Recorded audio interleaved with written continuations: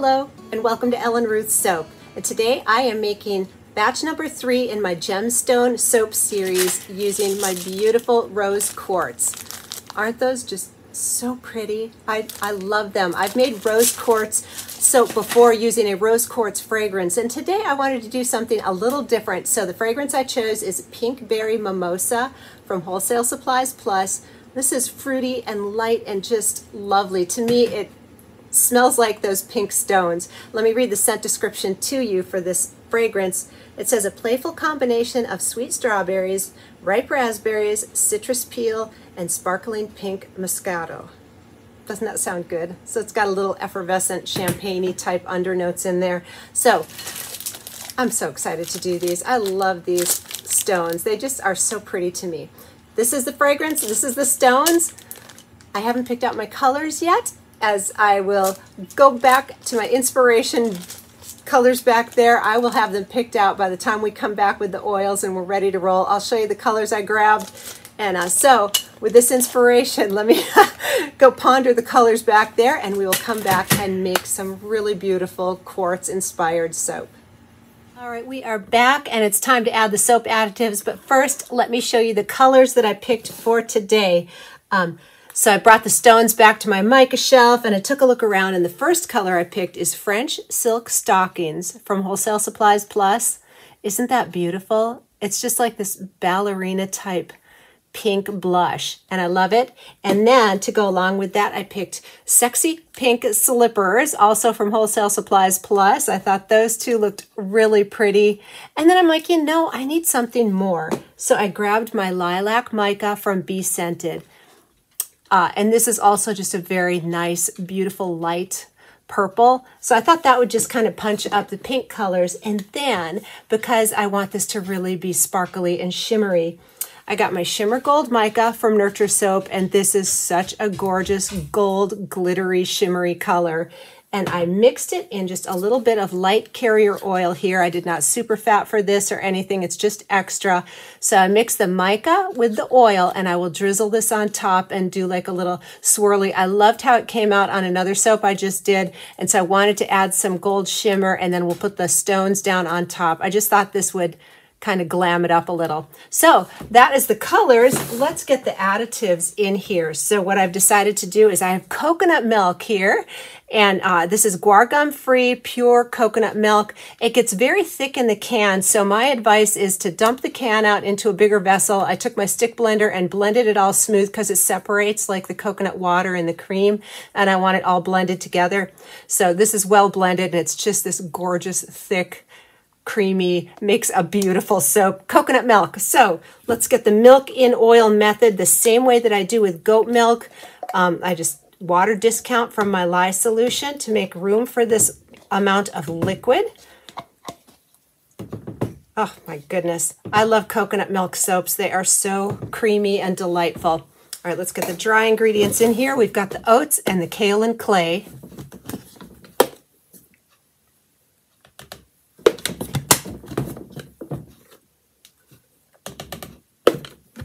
We'll get this all blended up and wait for our lye water to cool, and we'll be right back.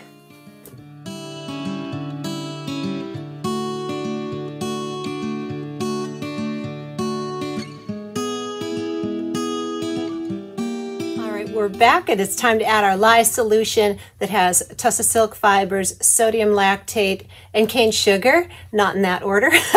So that's what's going on in here. All right, let's get this in here. I'm going to stir up to emulsion and get my colors split off, and then we'll blend. And I want to do a hanger swirl, so these will just be swirly and beautiful. That's what I'm going for today.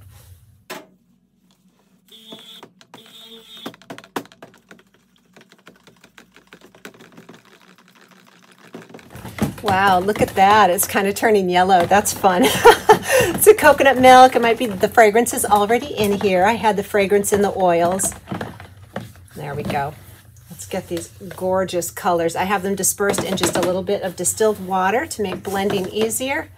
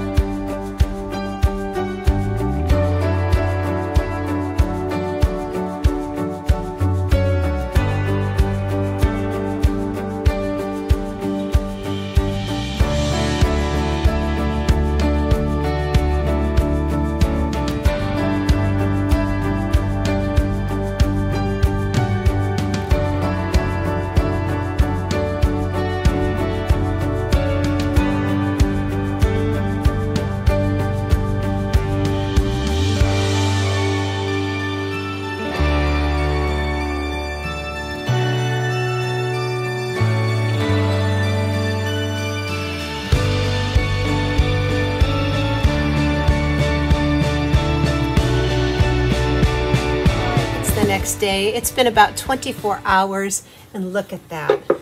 Isn't that beautiful?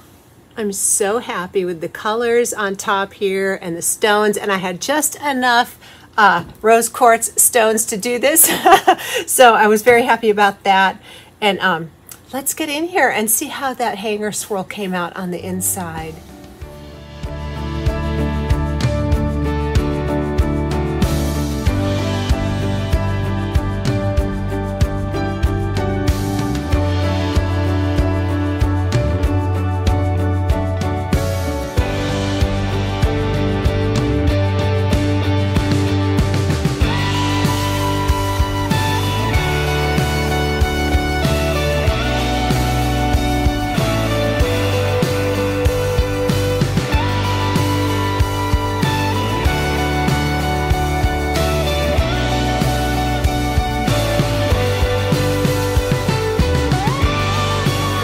Back with the lovely Olga, and if it looks like my stones won't go through the cutter, I had good luck on the first two in the gemstone series, but I can always whip out my single bar cutter if I need to, and I'm hoping I don't need to.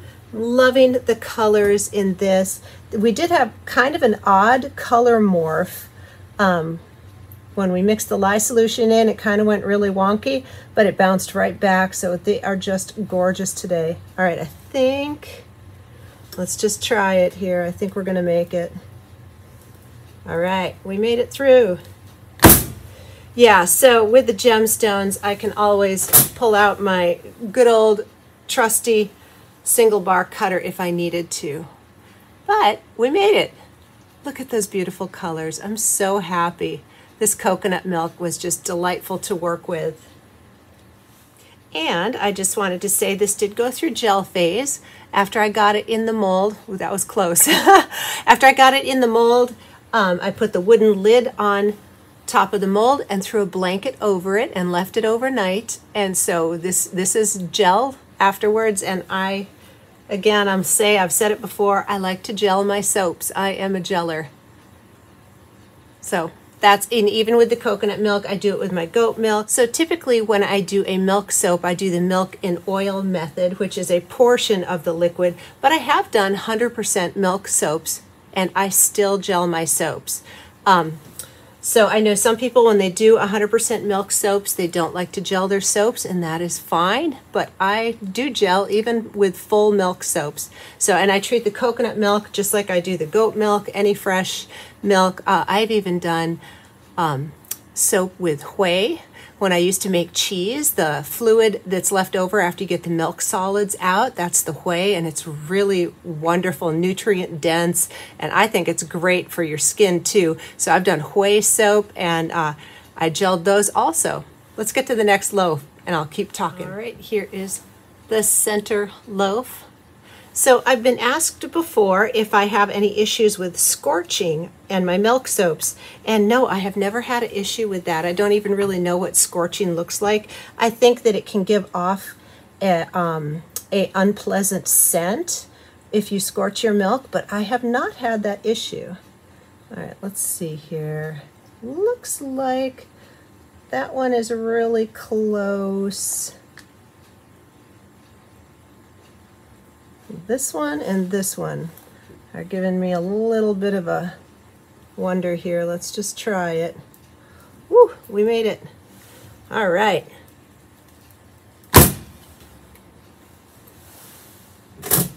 So anyway, to keep talking about gel phase and milk soaps, I'm a fan.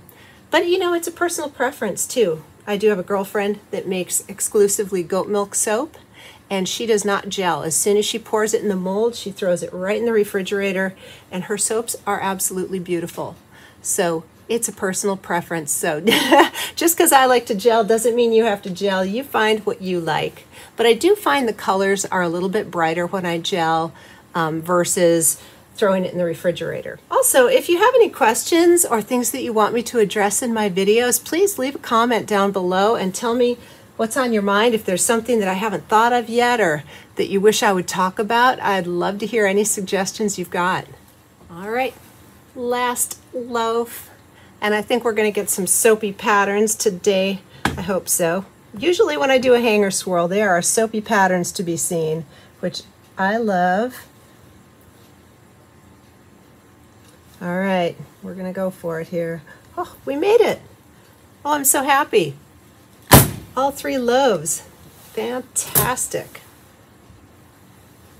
Oh, this is pretty. And this fragrance is very nice. It's pleasant. It's a little fruity, a little light. It's very fresh and not overpowering, which I really like because I think rose quartz have a very gentle appearance. They're not like, you know, bold. They're very soft and gentle. And I think this fragrance really mimics that kind of a vibe, if you will. So I'm overall very happy with these. And this was the 3rd and final soap in my gemstone collection. So these are all gonna go on the soap curing rack, and they will probably be ready sometime in March. At the time of filming this, it's early February, so I usually like to release my videos after the soap is cured so that if people like it, they can go to the shop and get their hands on a bar. That's how I try to schedule it. Doesn't always work out that way, but that is what I attempt to do. Thank you so much for joining me today. I hope you enjoyed this gemstone series, and please hit that subscribe button if you haven't yet, and comment down below, all the good stuff. I appreciate you being with me today, and have a wonderful day.